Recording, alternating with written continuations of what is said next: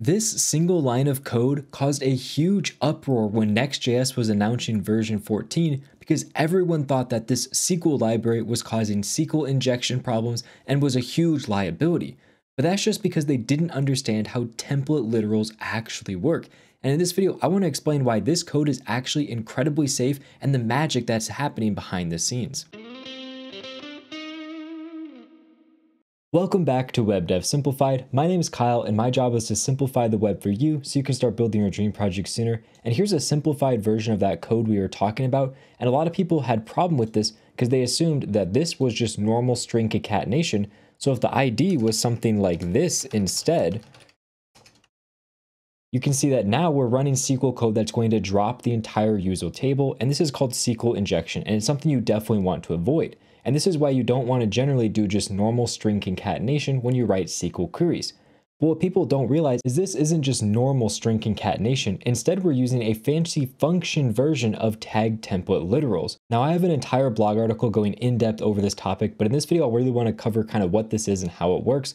If you've seen, for example, styled components before, you may be used to writing code like this, where you have, a div, and then you follow it up by writing your CSS, like padding 2 pixels. And then you may come down here and say like margin is going to be 3 pixels. And then you also may know that you can actually use a function inside of here. So for example, instead of my margin being 3 pixels, I can instead use a function here with my string interpolation. And this function is going to get my props, and I can say like props.margin. Now you may be wondering if this is just using normal string concatenation, how exactly would this work? But it's not using just normal string concatenation. Instead, it's calling a function labeled div that works in a very particular way. So I'm going to show you how this would work with this SQL function, for example. So we can come in here and we can create a function called SQL. And the SQL function is going to take in 2 or more parameters. The very first parameter is going to be all of the strings. So we're just going to call that strings. And the second parameter, or the second plus parameters, are going to be all the different things you're interpolating. So in our case, it's going to be our ID. So now what we can do is we can console log this information just to see what this looks like. So we're going to have strings and we're going to have our ID. Now, if I save this, you'll notice on the right-hand side of my screen, we get this string right here is our second value. This is our ID. And then the first value, we get an array with 2 different things in it. The first is going to be all the stuff that comes before my string interpolation. And the second value in the array is everything that comes after the string interpolation. And if I were to, for example, have other text inside of here, and then another thing of string interpolation, let's just say 2 plus 2, and let's just add even more text after that. Now, if I give it a say, you can see inside of here, I have an array that has 3 different values inside of it to get all the text between all these different elements. So essentially each value in my array is just going to be all the elements before a particular value, and then it's going to be the stuff after that value, and so on. And then our ID here is just our very first ID. But if we wanted to, for example, get our second value, this is going to be a number. I'll log this out as well. Now, if we get a save, you can see we're getting that number 4 right here.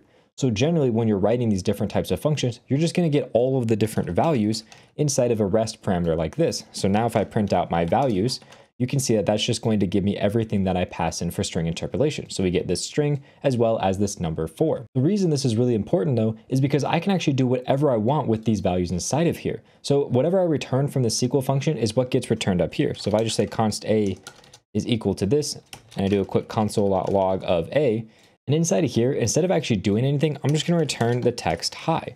Now you can see that this a value being logged is just hi. So whatever I return from the SQL function is what is going to get the return from actually calling this string interpolation in this fancy way. Now the really nice thing is what I can do is I can actually take these values, for example, our ID, and I can wrap it so it's going to be sanitized when it's sent over to my database. So a really easy way to do this is to just take all the values. I want to map over each one of my values. So I'm going to have a value inside of here. And actually, instead of mapping, I'm going to do a quick reduce. And inside this reduce, really all I want to do is I want to combine together my string and my value. I'm actually going to copy over the code to do this, so I don't have to manually write this out. We'll zoom this out a little bit so it's easier to see. But as you can see here, we're taking all of our values, we're reducing them down. We have our final version of our string, our current value, as well as the index for our current value. And all I'm doing is I'm taking the string I currently have and I'm adding on these values. In this case, I'm doing like a bolding, but if I wanted, I could just wrap this inside of like quotes. So I come in here, wrap this inside quotes if I wanted to do some type of like quotation sanitization. And now this is going to give me essentially this string, but all my specific values are going to be wrapped in quotes. So you can see over here, select star from users where, and you can see that the entire first string I pass it is wrapped in quotes, and this number 4 is wrapped inside of quotes. So they are being sanitized.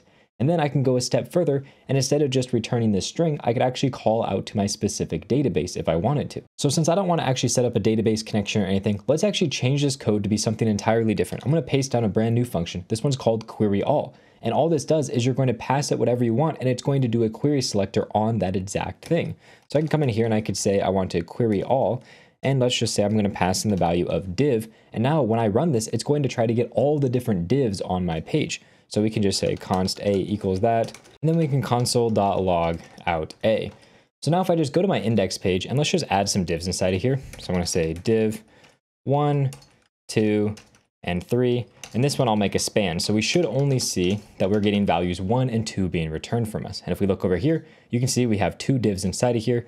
And if we were to actually look at the text value inside of them, we should see that these are 1 and 2. So it's only getting the specific div values for us. And this again works just fine. If I were to do string interpolation inside of here and I wanted to pass in the value v like that, you can see it's still getting me both of those different divs.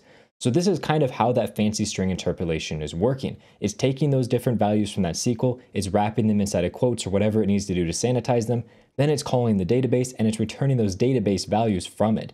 So it's just kind of a fancy way of calling a function, but calling it specifically with a string and doing fancy stuff with the values that are being passed in. Now, if this video interested you and you want to learn more about this, I highly recommend checking out my blog article on the topic. I'll link it in the description and the comments below.